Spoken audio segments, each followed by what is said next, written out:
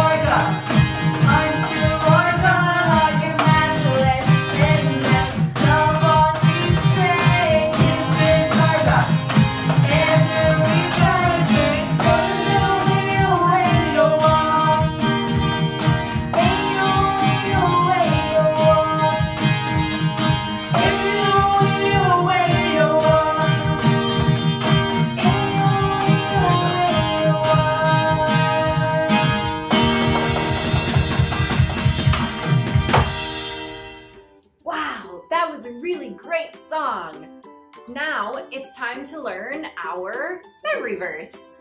Hi kids! Our memory verse for this week is Romans chapter 15, verse 13.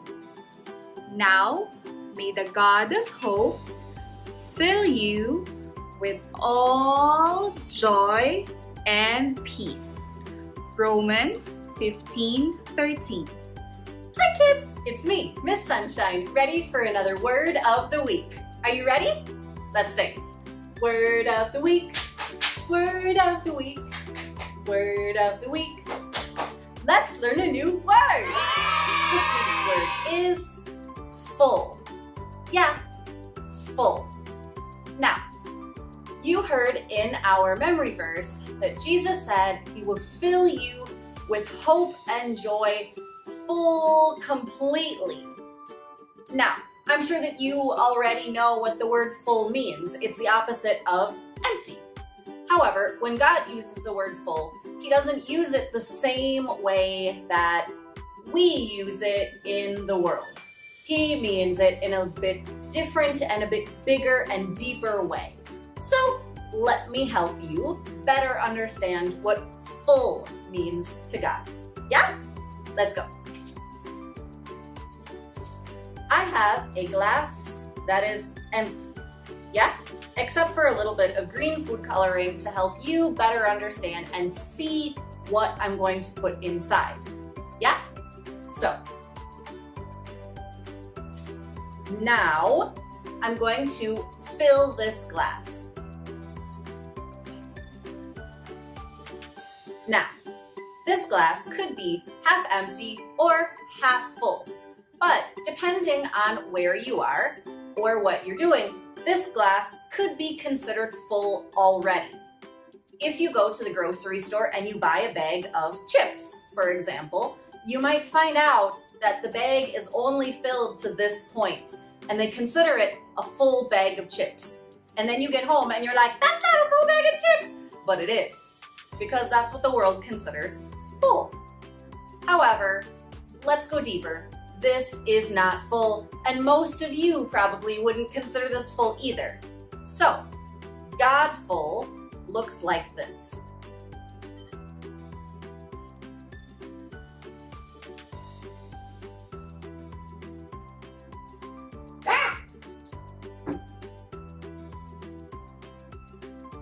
God full looks like this.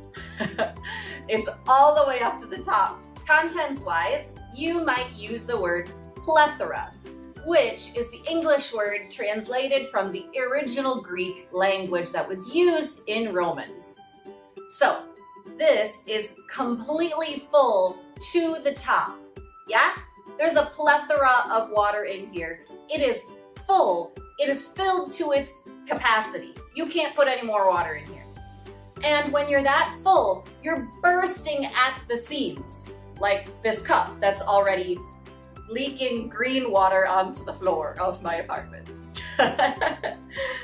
See, it's why joy is a fruit of the Spirit.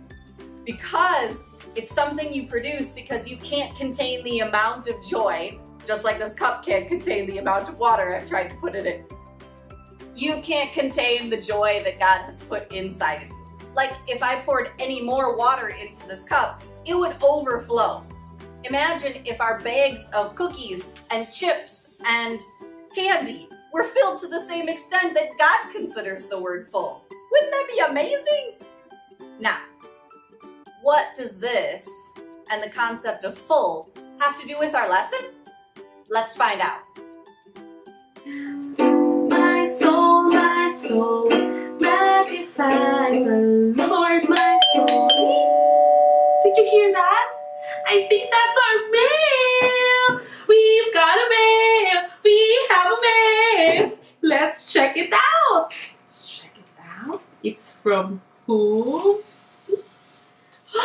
It's from Jesus.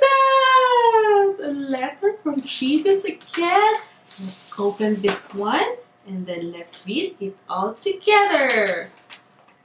My dearest child, I want you to know we can laugh together. Love, Jesus, we can laugh together? Really? Well, Let's watch this video so that we understand more about his message.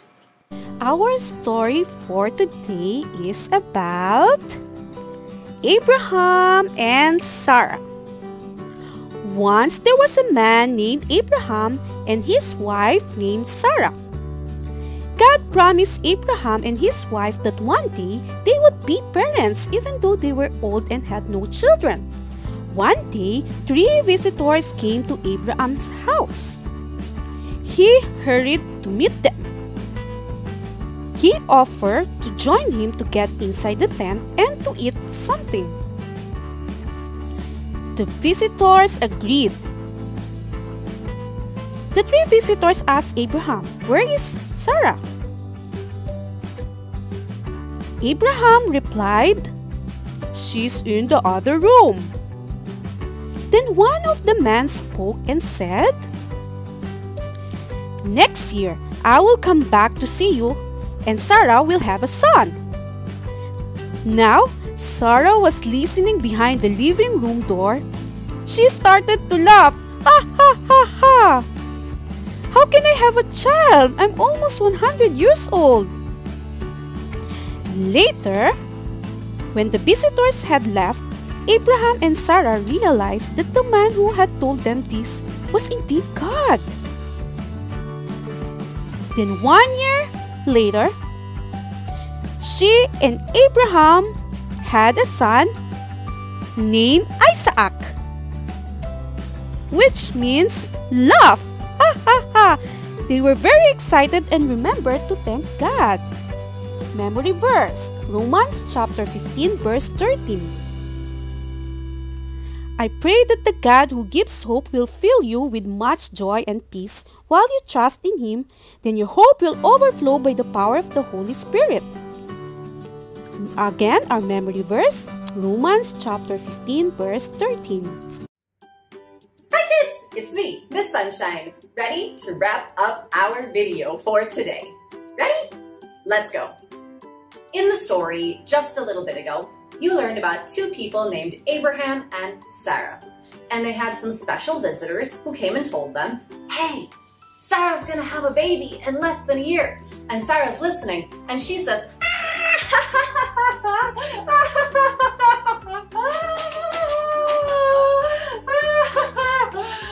That's so funny because Sarah is almost 100 years old. Yes, 100 years old.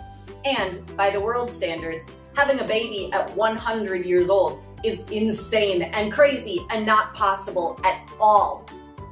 But Abraham comes in and says, "Hey Sarah, one of those visitors was God." And sure enough, less than a year later, they had a baby and they named him Isaac.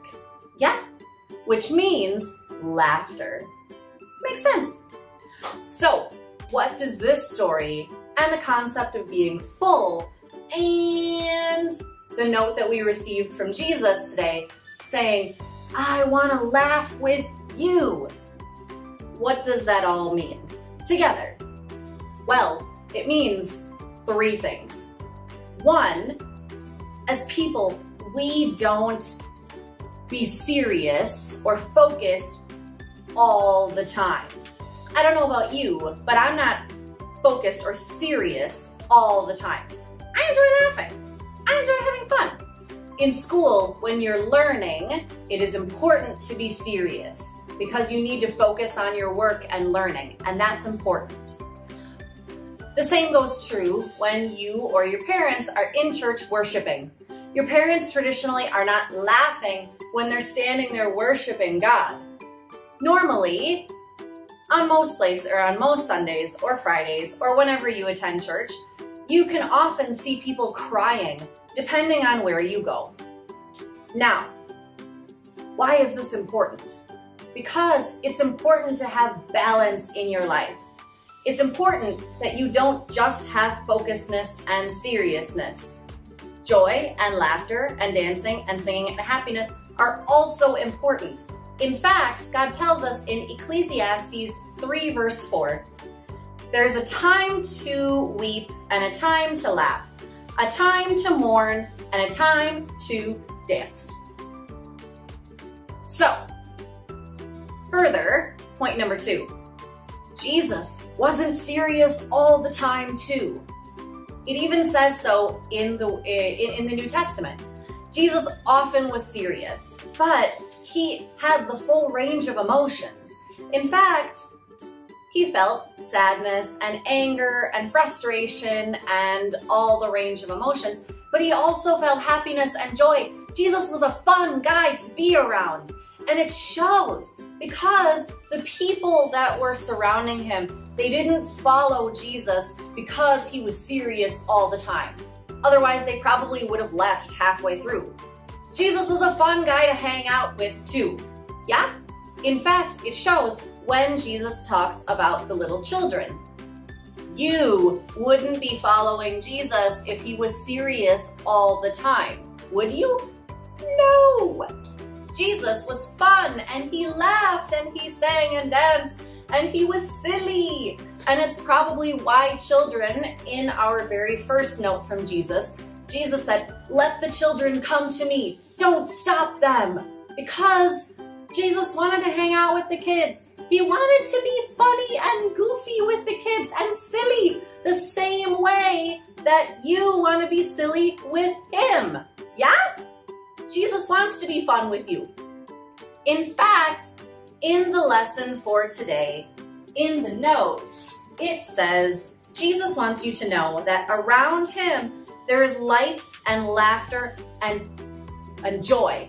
And not just joy, but fullness of joy. Yeah? Because Jesus, when he gives you joy, he doesn't just give you a little bit of joy. Jesus gives you the fullness of joy because he wants you to love your life. Jesus wants you to love him even more because he fills you with joy.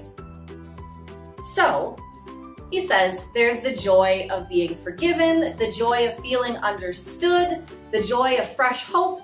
In his kingdom, joy is an everyday event, sort of like the weather.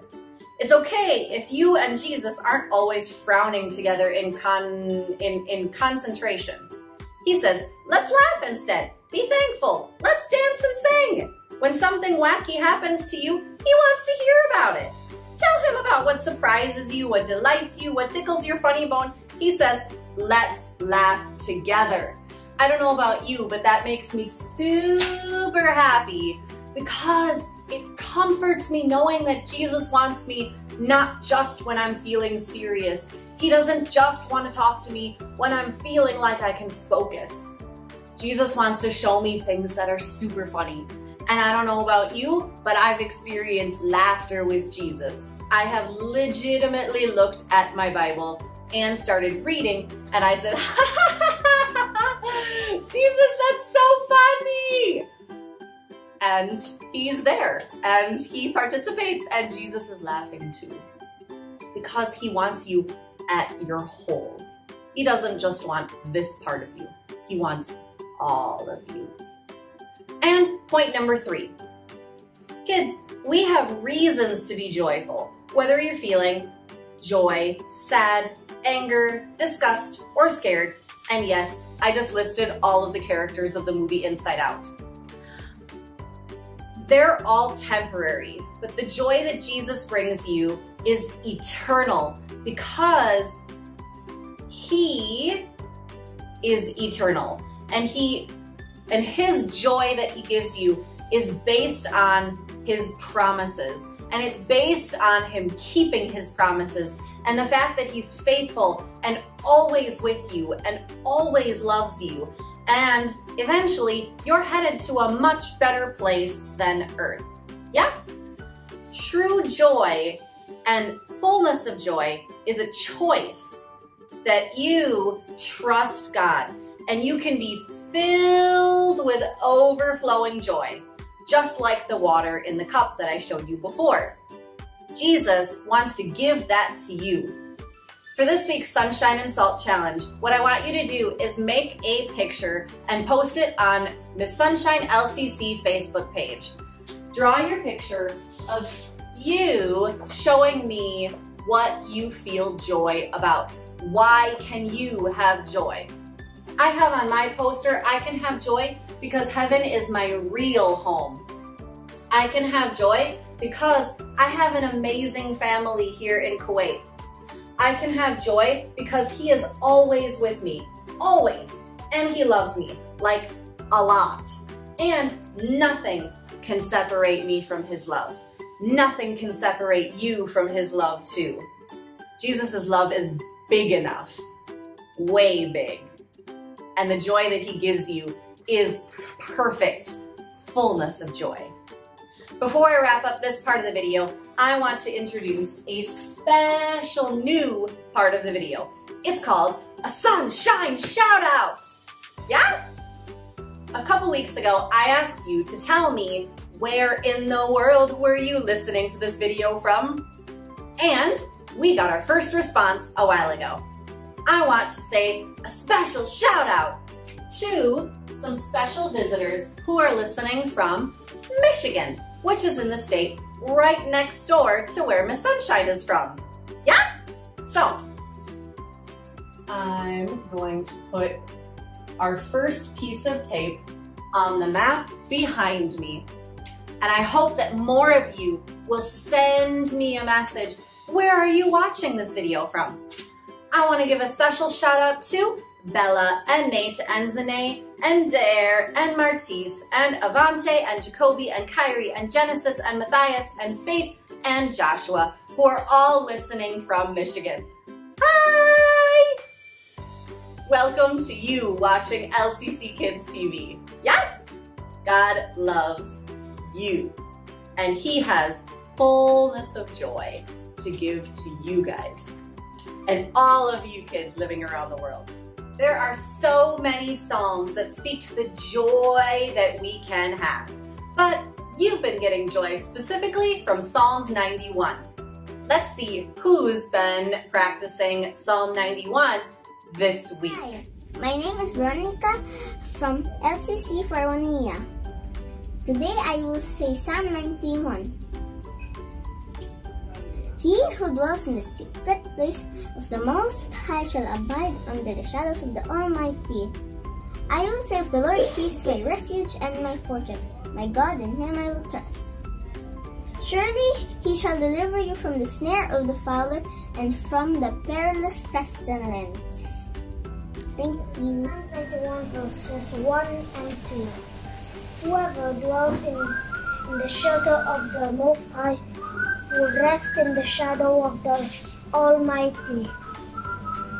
I will say of the Lord, He is my refuge and my Savior, my God in whom I trust. Wow. Whoa! Keep up the good work, kids! That's amazing.